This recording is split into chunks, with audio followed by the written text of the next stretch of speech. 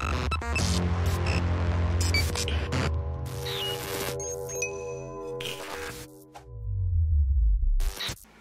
in this episode of Viral Rewind, we're going to look at a Windows 9X virus called PoshKill.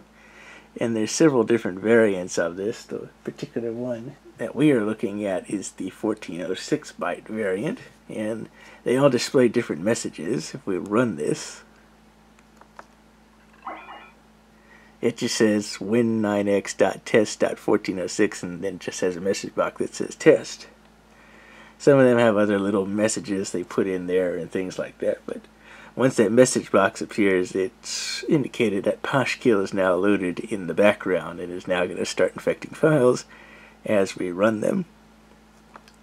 So let's run a few executable files out of the Windows directory here.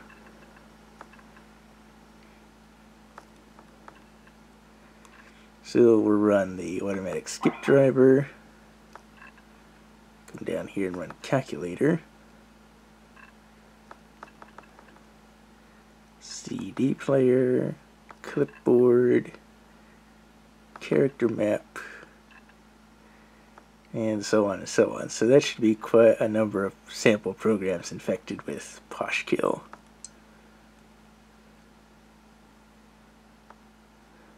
So PoshKill is loaded on the system, and it's infecting again your executable files as it's run, and it has a payload date of October 26th.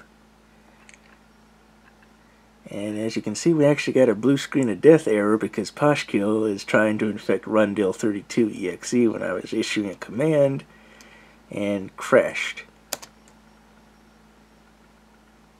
And crashed again.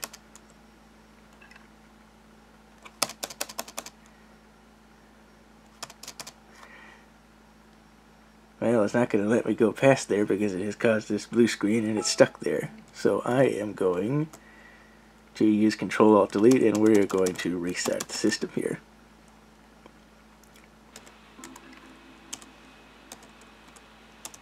Okay, here we go.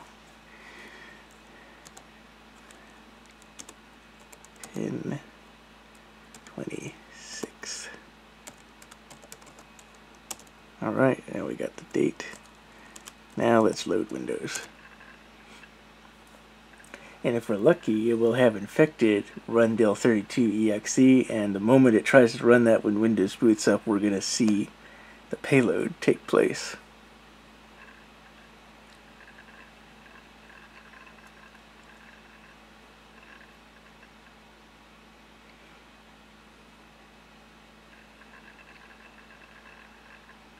And there it is. This is the PoshKill payload. So it did in fact infect rundil32exe, which gave us that blue screen of death error when we tried to change the date. So when the date gets to October 26th, it starts doing this thing of rotating the screen to the left.